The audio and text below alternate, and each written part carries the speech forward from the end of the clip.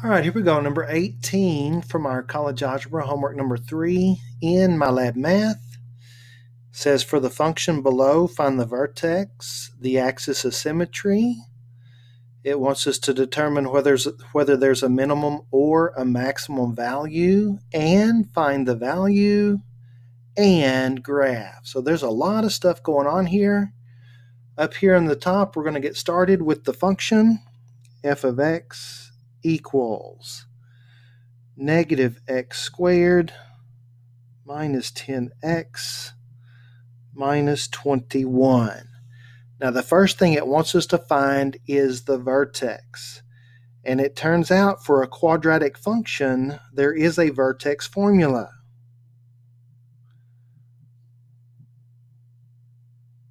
So the vertex formula is minus b over 2a f of minus b over 2a.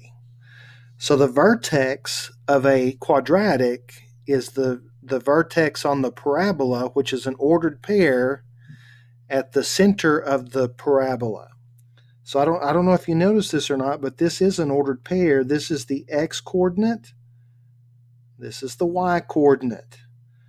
So if I know what x is, look at this. It says I'm going to plug that in to the function to get my y value.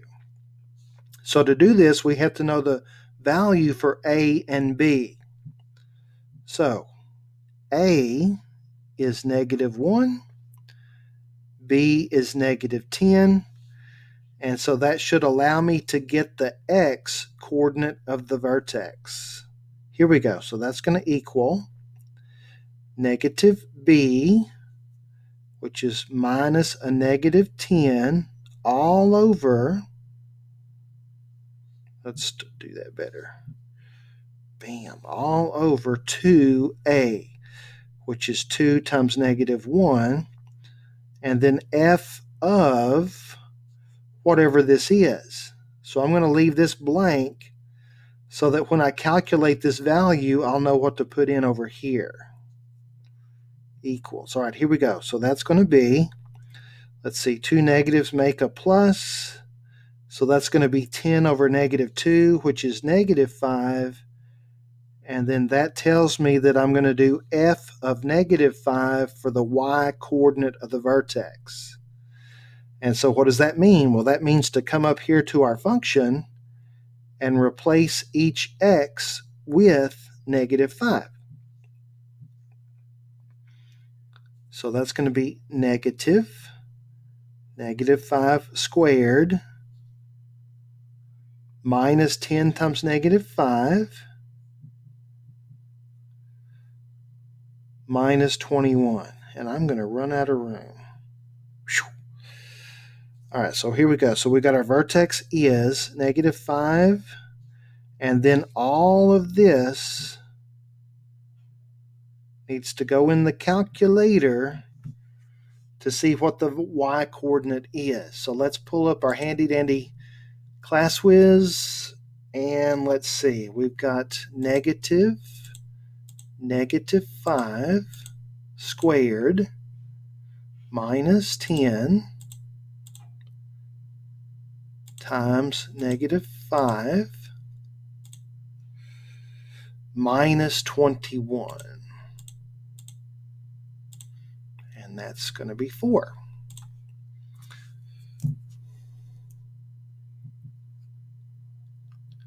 So that gives us our vertex of 5, negative 4, okay? Using the vertex formula. Now what I'd like to do is verify that down here with Desmos. So we're going to put in our function f of x equals negative x squared minus 10x minus 21. And if I recenter that, you're going to see that our vertex is at negative 5, 4, which verifies the work. Okay, so this is a graphical representation of what we did algebraically up here. And so let's input that into our MyMathLab and see if that's right. As an ordered pair, negative 5, 4. enter. Bam, nice. Axis of symmetry. It turns out that the axis of symmetry is always x equal the x-coordinate of the vertex. Did you catch that? I'll say it again. The axis of symmetry is always x equal the x-coordinate of the vertex. And you do have to have the x equal. If you just put -5, it won't count it correct. Part C, does f of x have a maximum or a minimum? Okay, well, there's two ways we can answer that question. First of all, if you look over here in Desmos, we can see that this vertex is the highest point. So that means that this is going to be a maximum, but we can also tell that from the value of a. Did you notice that a was negative? So if a is negative, that means that your parabola opens down and your vertex will be a max. If a is positive, then your parabola opens up and your vertex will be a minimum. So our parabola is going to have a maximum. And now what does it want me to do? Let's see here. Oh, the minimum or maximum value is. Now you need to know that that minimum or maximum value, if it says is, that is the y coordinate of the vertex. So that maximum value is going to be 4. And now it wants me to graph. So let's see here. I've got a parabola. Notice it says click the graph to plot the vertex. So it wants the vertex first. And what did we say the vertex was? -5, 4. Click the graph to plot a point on your parabola. Let's see. So I don't actually have another point on the parabola. What I can do is I can come up here to my function and I can actually calculate another value. So let's make a table real quick. And the easiest value probably to pick would be 0 if it ends up being on our graph. So if x is 0, these cancel and leaves -21. And that is actually not on the graph. So we're going to have to pick another number that's actually on this graph. So what I'm seeing is I'm seeing that whatever the vertex is, maybe if I stay really close to the vertex, I might get a point on the graph. Let's try x is -4. So that's going to be minus -4 squared minus 10 times -4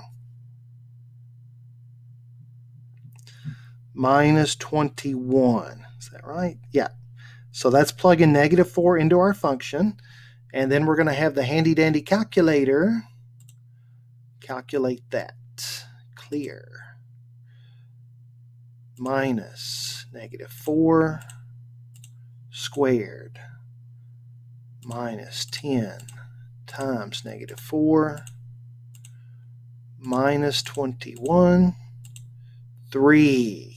So that tells us if I'm at -4, then I need to be at 3. And it only takes 2 points. Let's save that. Oh, and let's compare that over here to Desmos. So at -3, I'm at 0. Look at this. -3, I'm at 0. And this says over here, it says at -7, I'm at 0. So this is looking good. Let's check that. Bam. And that's it for that problem.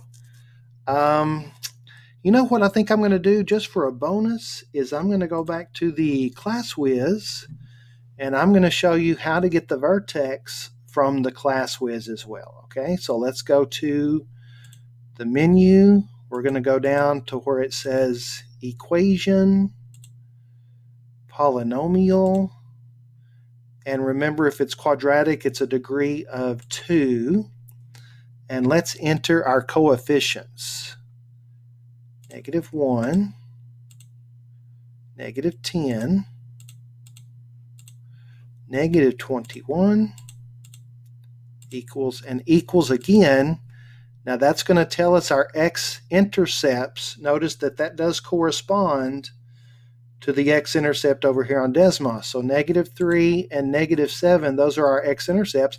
But if I hit equal one more time, it's going to tell me the x-coordinate of the vertex. And that does correspond to what we got. X was -5. And if I hit equals again, that's going to give me the y-coordinate of the vertex, which is 4. So the class whiz gets your vertex and your x-intercepts for you. That's kind of cool, actually.